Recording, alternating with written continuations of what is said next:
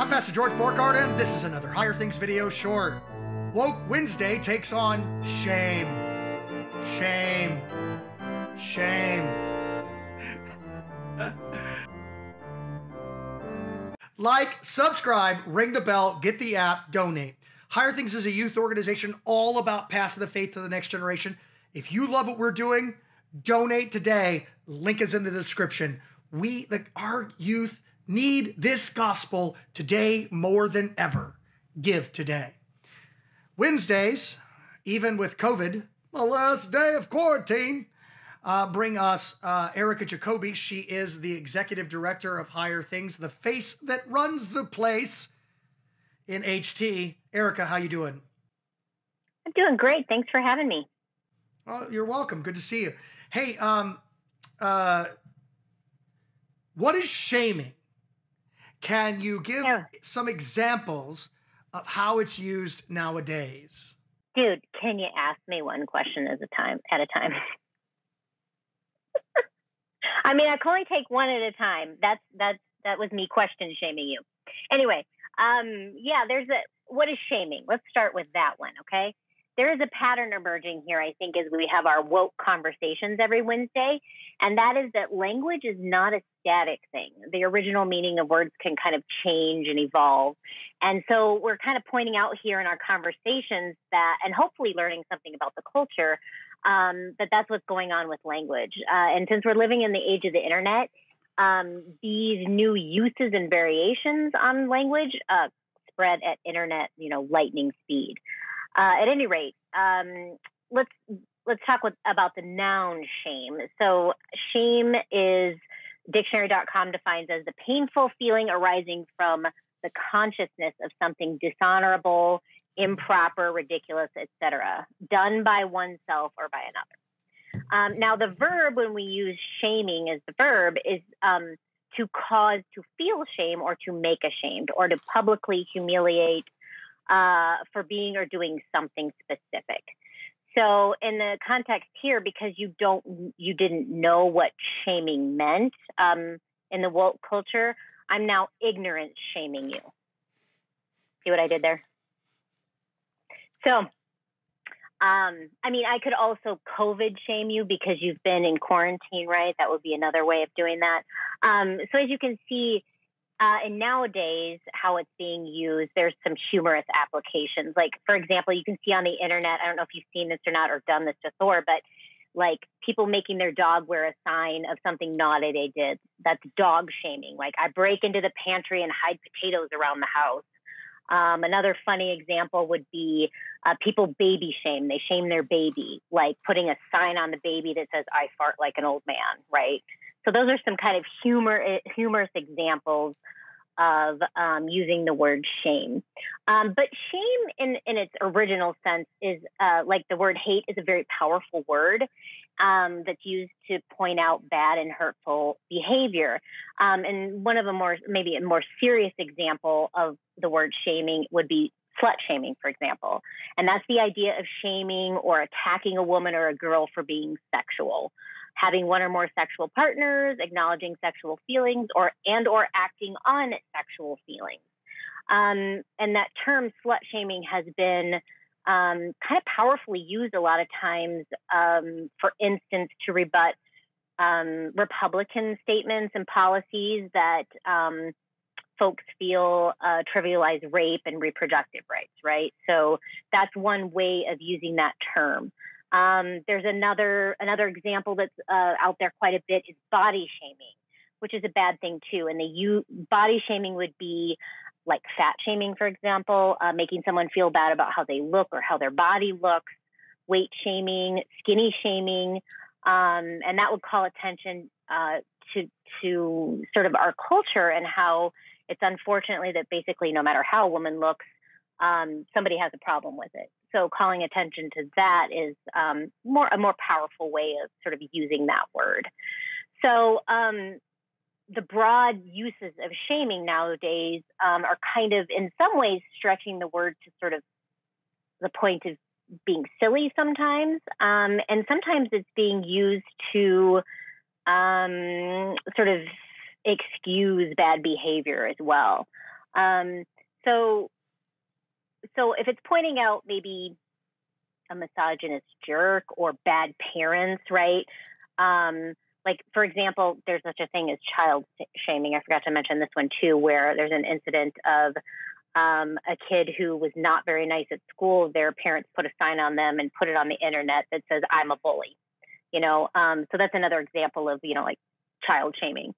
So is it emotional abuse? Is it a growing genre of humor? It kind of depends on how it's being used out there. So it's kind of an interesting term that's sort of evolved with its meaning. So I'm now going to ask you, Pastor Borghardt, this is my favorite part where I get to make you talk. In the Christian context, what do we do with our shame and shaming of others?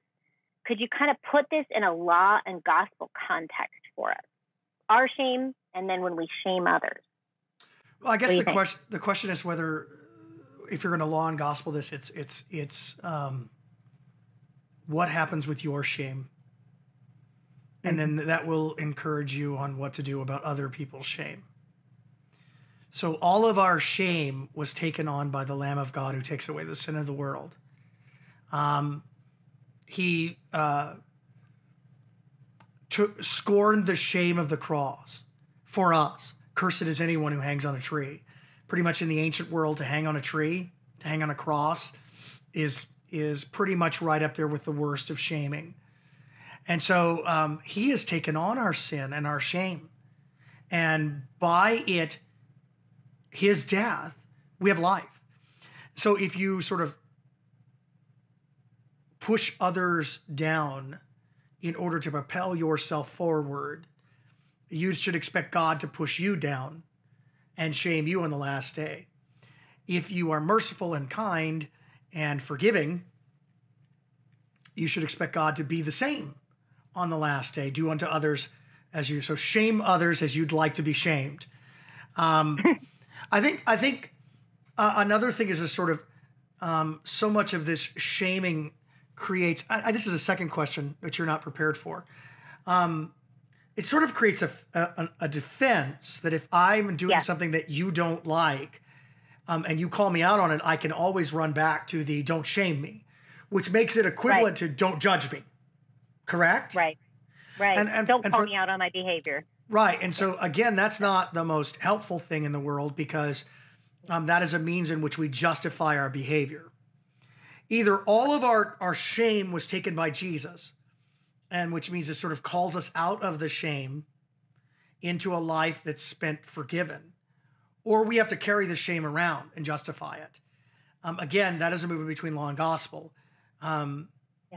Pretty much the word shame in the New Testament has to do with all the icky that we do and all the sort of fallen on our faceness, the not measuring up before God and before others, and the shameful things that we do that there's simply no defense of.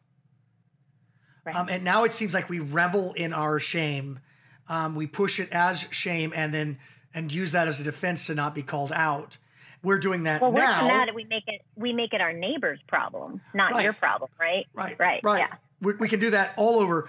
Look at me. I don't shame others. Look at me. I'm better than others. Thank God I don't have the problem that I'm going to short shame you. Short people have. You went there. And I'm simply using as an example. I'm by no means or way, shape, or form picking on your height. So again, it's does Jesus take on our sins upon himself and therefore our shame as well? If he does, then he calls us out of that, not to live in our shame anymore, and certainly not to sort of rub our shame in the face of others. But he also calls us out of shaming others for whatever sin that there is or whatever shame they may have. If he's forgiven our shame, then we can forgive others. Hey, buddy, come here. Are you going to dog shame him for barking during our... Final thoughts, Erica. Any final thoughts? Well, it occurs to me that my shame as a Christian, as a baptized child of God, is no longer my shame. It's on the cross. And so I think focusing on Jesus, not on myself, is going to be the best way to go here, to sort of escape that shame. And when I'm doing that, I think I'm less likely to sort of shame my neighbor. I'm going to defend him, speak well of him, explain his actions in the kindest way. Yeah, that's the escape from shame. Well, okay, I think Thor is bringing this thing to a close because he thinks that somebody's at the door, and so he's barking like a crazy dog. Erica Jacoby, the executive director of Higher Things, the former public school, high school teacher who is our woke expert. Thank you, Erica. Thanks for having me. He bore our sins on the tree so that we would stand before God now totally and completely forgiven. By his stripes, by his shame, we are forgiven. Think about that the next time you want to judge others. And also think about that the next time you want to use your shame as a defense mechanism. Don't shame me. Don't shame me. He's taken it on. We no longer have to live in it anymore. And we certainly don't have to point others' shame out either. I'm Pastor George Borghardt. Last one from the bunker, and this has been another Higher Things video short.